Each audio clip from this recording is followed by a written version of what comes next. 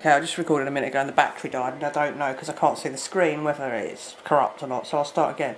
It's Saturday the 26th of October, and according to the Fear Box, that's the television for any of you who don't watch me regularly, there's this massive storm going to be hitting the United Kingdom, 100-mile-an-hour winds. I'll still be delivering mail on Monday in them 100-mile-an-hour winds. Can't go out in that much snow, whole country's chance to stand still, and I'm not allowed out for health and safety reasons, but I'll be allowed out in 100-mile-an-hour winds. Anyway, this massive storm, everyone's talking about this massive storm. Also, a lot of people have been saying to me, God, it's so warm, it's so warm, it's so warm, why is it so warm? It shouldn't be this warm. Okay, 19, 20 degrees on the 26th of fucking October, and most of the fucking leaves still on the tree that are green is quite weird.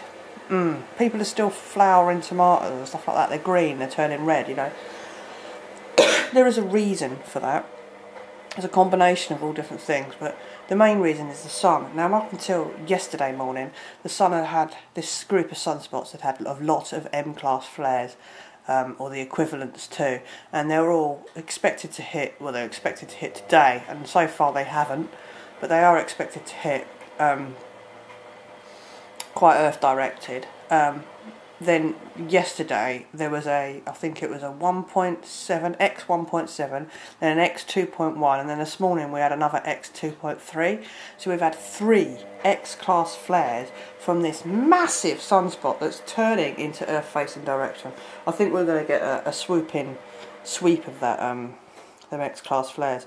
But we've already had a 7.9, I think 7.9 or 7.6. in Japan, which is caused a tsunami, which is not very reassuring considering what's going on with Fukushima. And they actually evacuated that when they heard about this tsunami coming their way. It's all a bit fucked up, but the big sunspot that's at the bottom, it's in the southern hemisphere of the sun, is likely to affect the southern hemisphere of Earth. There's a lot of shit hitting our ionosphere right now. It's very warm. You can tell by the clouds. When you look at the clouds look squished, as if they're being blown away by the solar winds. The cosmic rays aren't allowing the clouds to form, but it's all a bit, and it depends on what kind of weather phenomenon, whether you've got low pressure or high pressure, when this shit hits, what it causes. It could cause electrical storms, it could cause tornadoes, it could cause a really hot day. Look at that, the sun's come out. As I say that, but the sun, it seems to have flipped by the sounds of it. 9 CMEs in the space of about 48 to 76 hours is quite substantial. And Solar Ham, one of the channels that I look at, have changed it from minor solar activity to moderate solar activity. So I'm quite happy to say that I think the sun is finally going into solar maximum, which will cause us to have an Indian summer and everything else. But everyone is noticing how warm it is, and they go, oh, but this doesn't happen, it must be global warming. No, it's not global warming, okay? They've been spraying a lot recently as well. I've noticed they've been spraying over the last few days, and because a load of shit's about to hit our magnetic field, which is weakening. I think part of their spray is to protect us from shit that's hitting the ionosphere, as well as obviously Agenda 21 and all the other things. There is experiments going on. They do play about with it. I just wish they'd fucking admit it. What else? Is there anything else I needed to report?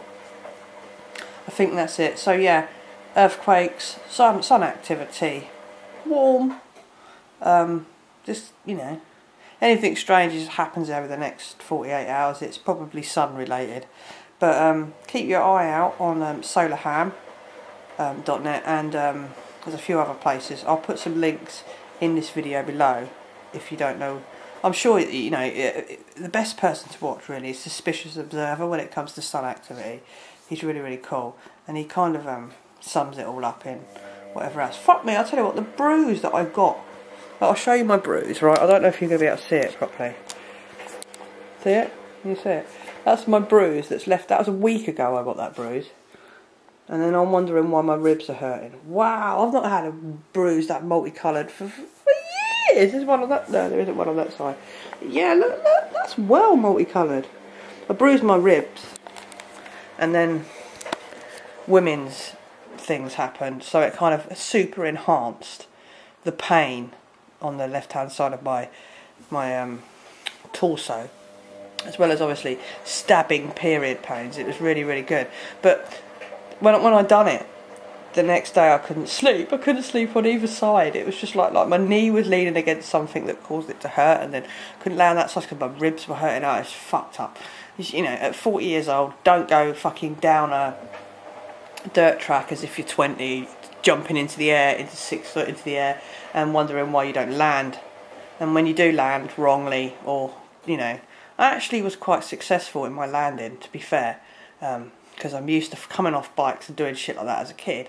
I was quite successful in my landing. I'm lucky I didn't break any bones. Anyone else would have done. I managed not to. I've got strong bones, but fucking makes you feel your age. At 40, you certainly don't repair in the same way you did when you were 30 even. Yeah, so peace, love and light. Better go now. Gone on for a bit. Washing machine in the background. Sorry about that. Seems to be a theme, that does. I'm washing my clothes from work. It's a theme. Anyone in America, if you don't know what that is, that's a front-loading European washing machine, okay? It's normal, okay? Yeah. Twin loaders, like you have, are probably better machines. And to be fair, it makes more sense. Why would you put something that, you know, can you imagine the stress to make the device that holds that drum outward like that? It's easier just to have a top loader like we used to have. Less moving parts, less stress on the engine, less everything. But oh no, you know why we've got washing machines like that? It's all to do with space. Okay, all to do with space. In the United Kingdom, our houses are a quarter of the size of the standard American house. If you lived in a 4-bedroom house in America, a 4-bedroom house in England would be about a quarter of the size. Okay, because we haven't got the land.